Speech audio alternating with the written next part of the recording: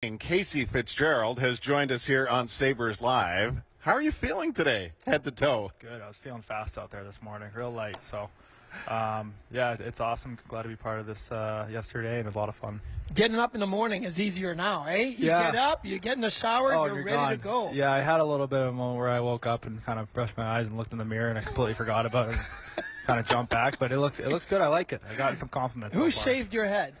Sophia, the young girl, okay. who's there, and then Krebsy did the finishing touches. So as I was talking to Casey Middlestat, and now that we have two KC, we used to only refer to KC as one person. Now we have to make the adjustment. But I was talking to Casey Middlestat, and he says JJ Peterka was shaving his head and was actually saying, "Oh, I'm gonna fade it nice." He was like doing a full style haircut. Oh yeah. Casey's like, No, you're not cutting my hair. Yeah, I pushed him to Casey. I said, you go all the way down there. He wanted to do mine. I said, keep it moving, kid. Not a chance. Not a chance. Okay, so is there a universal feeling in the room that you or Bryson looks the best and that Casey Middlestat might have come out on the wrong end of all of this? Is that what the people are saying? I'll let I don't know, that might have been a vibe that I got in the room today. So I'll let that speak for itself. But I think no, Casey just looks like he's like 8 years old. He's like the Gerber baby. He's literally shady. like the Gerber baby, that guy on the commercial. Yeah. So. Amazing. Hey, this is all. I mean, there's so much to talk about from an appearance standpoint. You guys are rocking these tonight. Now, again, not available in store yet. November 15th, these will be available in the Sabres store. So, prepare for that. But the site tonight will be this head to toe.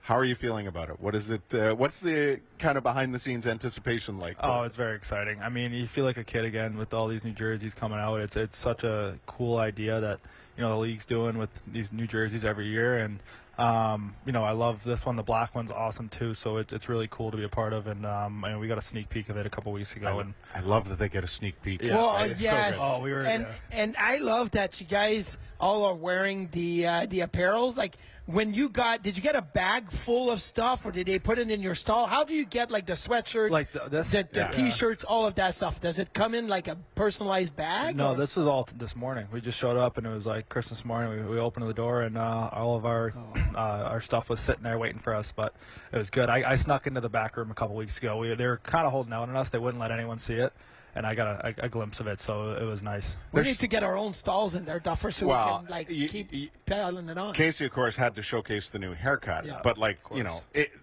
in the room, like the caps, the hoodies.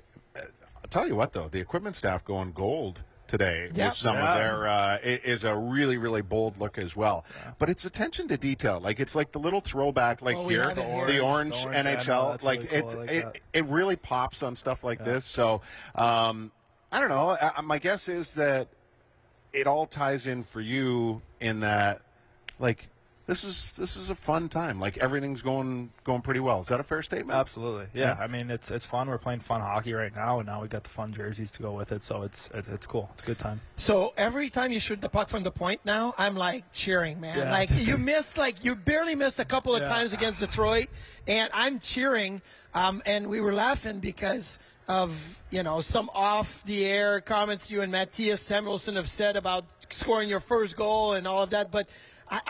How do you feel about that aspect of your game, like getting close to putting one in the back of the net? Yeah, we've talked a lot, me and Sammy. I don't think we're either one of us are ever going to score a goal here. So, but hopefully we can get one off the shin or something and trickle in, maybe off the butt and go in. Just any way you can take it. But we're not focused on it. It's fun to laugh at, but yeah, maybe when it comes, it comes. But even on the Thompson one-timer goal the other day, like I'm focused on the Skinner pass across the Tomer, and then Duffer looks at me and goes, "Did you see who was in front of the net? Like if there's a rebound and behind the back pass, like it was you. Like you were like aggressive trying to get to the front of the net there." I was waiting for. I was hopefully maybe one trickled right there and I'd snap it in. But with Tomer's shot, usually they're going in, so I'll take that.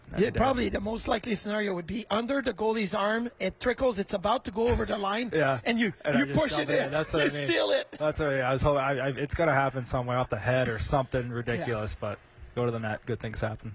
There's so much to discuss. Last night, crazy night again in the NHL. It's just the pace is crazy. It's hard to just lock down games, and yet, last game is a really good example of how you guys are playing. It's a one-goal game, and all of a sudden it ends up 8-3. What is it like, just maybe more technically speaking, to be playing this style of hockey right now, and especially from the defense position? Like how, you said fun, but how challenging is it? The pace of the game and trying to defend the pace of the game. Yeah, I mean, there's a lot of fast players out there that we've been matched up against. But I think the one big thing for us is the emphasis on staying the course and winning the 60 minutes. Donnie's harped on that, and that's been huge.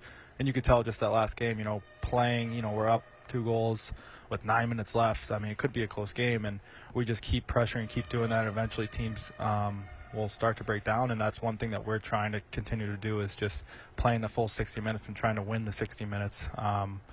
Making the smart plays in the third period when the time's right, and getting the puck in when you have to. Just trying to be responsible and playing a more mature 60 minutes this year has been one thing that I think we've made a huge step.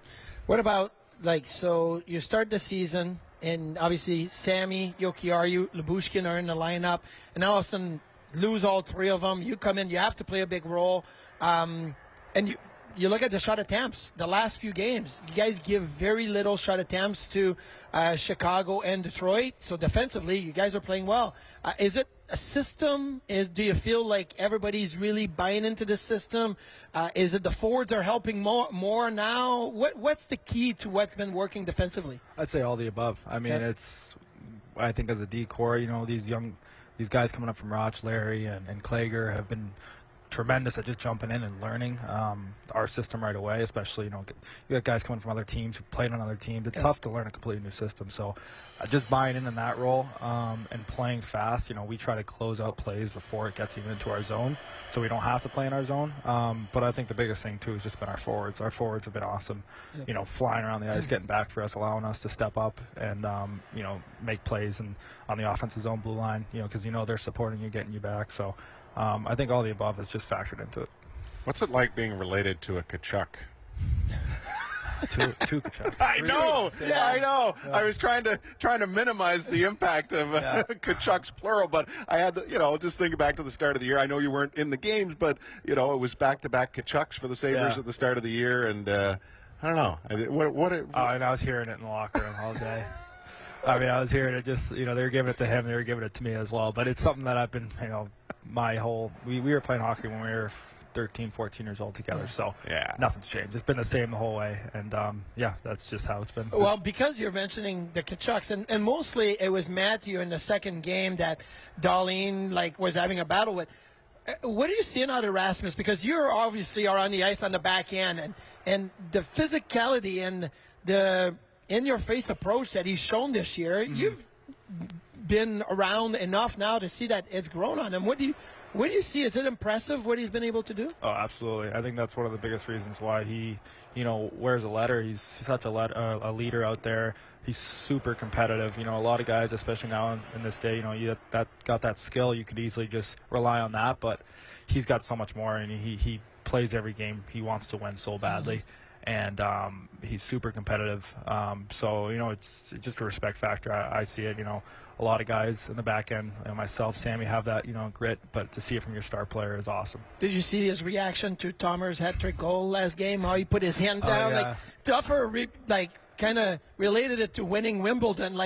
You win the last points, you're like, just so collapsed, happy. I think everyone on the bench, there was probably some crazy celebrations, but that kind of nailed it to a T. What that goal was like, that was, Sports Center top 10 right there. That was nice. Absolutely. Thank you, first and foremost, for doing this for everyone in the community and through Roswell Park. It's a big part of every hockey season. We're in Hockey Fights Cancer Month, and thank you and the guys for doing that yesterday, and continued success. Absolutely. Thanks, guys. Appreciate it.